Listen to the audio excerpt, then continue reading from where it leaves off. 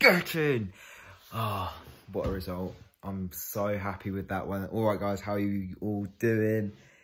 Match review time. Southampton have just drawn 2-2 against Manchester United, the most informed team in the league at the moment, with a 97th minute equaliser from a corner from Michael Obafemi. I mean, you just can't write it, can you?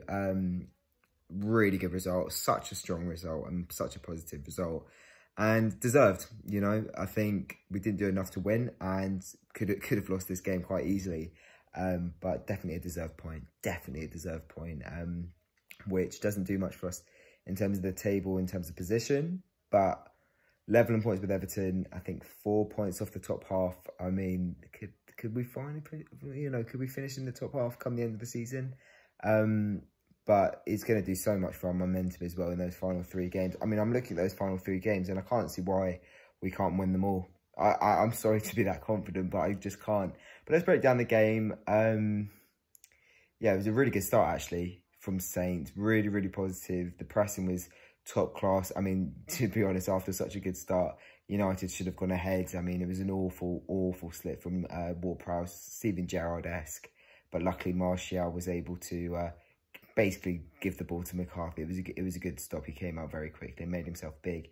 And then Saints did take the lead, and deservedly so. Stuart Armstrong at the back post after a nice little dink over the Man United defence from Nathan Redmond. I mean, he couldn't miss Armstrong, to be honest.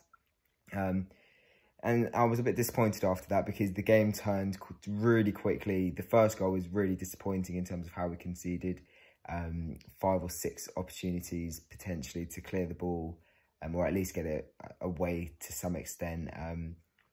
Jack Stevens was quite poor with that one, I think. And it was a good finish from Rashford in the end, who it fell to. And then pretty soon after that, a really good goal from Martial into the top corner. Made it 2-1. And suddenly, after such a great start, we find ourselves 2-1 down against the best team in the league right now. And you're thinking, God, like, what are we going to do? You know, it could get worse. Typical Saints almost. And to be honest, we didn't really get ourselves back into the game in that half. I thought we were sort of second to everything a little bit. Kavanagh's refereeing performance didn't really help. I mean, yellow cards or fouls, or he was missing fouls in our case sometimes. He didn't really have a good control or flow of the game. But luckily, we got into half-time at 2-1. And that gives us an opportunity, you know, that gives us an opportunity to gather the troops a little bit. But yeah, I was happy enough with the start. I just thought it was disappointing how the game came away from us a little bit. Sorry, by the way, for rubbing my eyes. It's late. I'm tired. But the start to the second half was okay. I just thought that United looked pretty much in control. It was a pretty dead second half, let's be honest. There weren't many chances. At times, we'd get into a bit of space, but United defended pretty well. Rashford could have scored. And then we get into sort of around the 90th minute. Brandon Williams had a bad injury, actually. I think it was a broken nose, a lot of blood on his face, so hopefully he's okay. But he obviously gave us a lot of added time as well as a result. And then comes on Obafemi. We have a corner at the back post. Great flick on header from Jan Bednarek, and Obafemi's there at the back post to make it 2-2 with literally just a minute to go. It's a deserved result. And, I mean, it's always good to get a late-minute goal to get a result, especially on such a big stage against such a good team at the moment.